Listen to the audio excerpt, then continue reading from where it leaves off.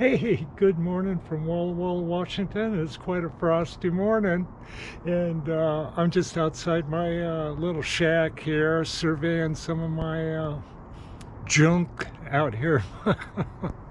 And this here is it's a World War II Manly 50 or 60 ton press. I think it's a 50 ton, maybe 45 ton, but you can squeeze, put a big cheater handle on this thing, and you can squeeze 60 tons out of it.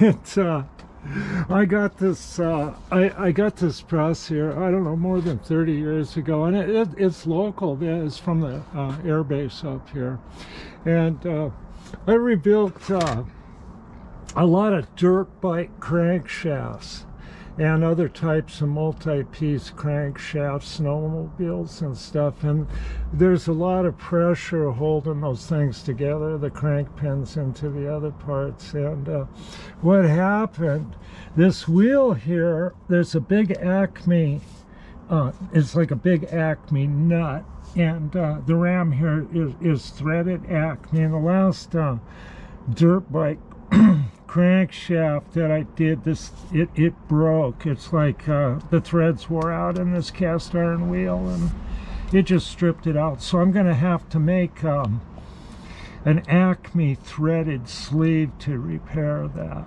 and I will do that. So I go on in here. See, that's just another project. Now this milling machine is really coming along great. Get that door closed there, yeah. And I've got the, you can see I've got this horizontal arbor bearing. It's just really nice. I haven't used it yet, but I will. So if you haven't seen this mill before, it's got this sliding vertical head attachment here, and it's really heavy with this yoke. It's solid cast, and it's hard to remove and put back on. So what they did was they had an adapter and it was missing, and I just made one out of this piece of steel. I'll show you the alignment on that. That was kind of a tricky deal. I'll take the lock off. I'll come around here.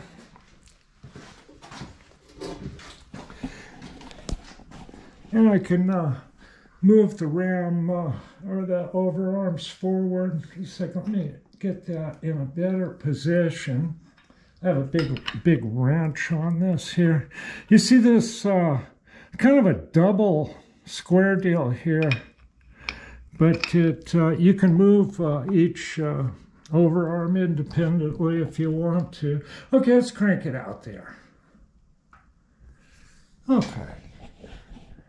So the alignment is really pretty darn good.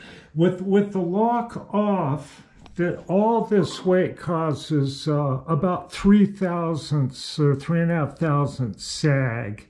But when you put the lock on, it lifts it up about 1/2,000. So I attempted to bore in that position by clamping it in vise and feeding it with a table. So let's feed that in. See? It stabs in. It stabs in good. The alignment, I think, is good enough. just like that. And you take and lock it, and give it a little oil here. Well, that's my fix for that. And I think it's going to be just fine. And I've been busy. I got all my my grinding done, and that's just great. And I got the cutter grinder all cleaned up. Isn't that nice? Now, the neat thing about the cutter grinder and the horizontal milling machine, in case you didn't know this, and some people might not, these things are sort of obsolete anymore.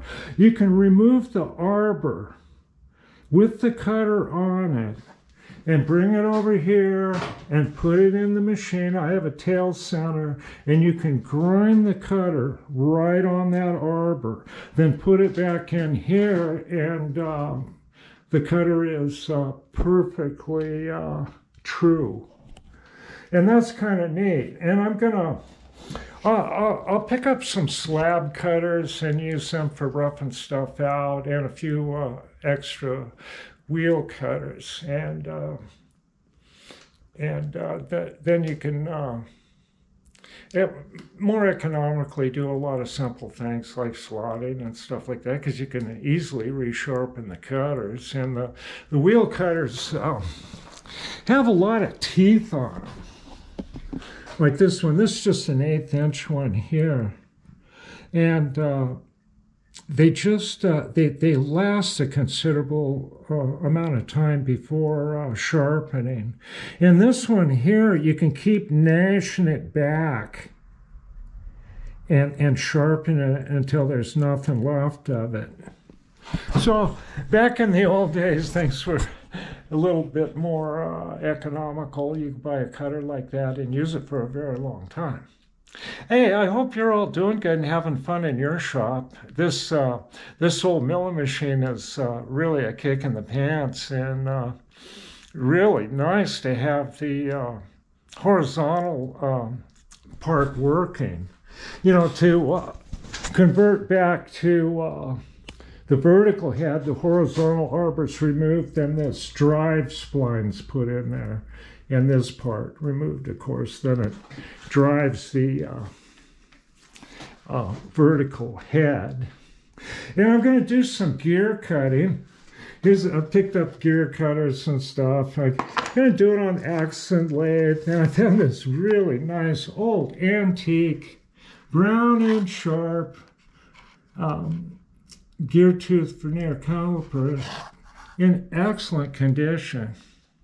I was told that the master tool makers at Starrett and Brown Sharpe make these, because they're a difficult tool to make for those guys. Pretty neat, though. I'm really glad I found that. Found it cheap on eBay. Sometimes you get lucky on stuff. Okay. Well, that's the way it's looking, and I'm going to get busy with a whole bunch of stuff. And I got things to make. And I hope you guys got a bunch of cool things to make too. And the more you do, the more cool things that seem to come up, the way I look at it. Okay, well, I'm going to get busy with stuff in here, and I just wanted to check in and say hello. And I'm 70 years old today, so happy birthday to me.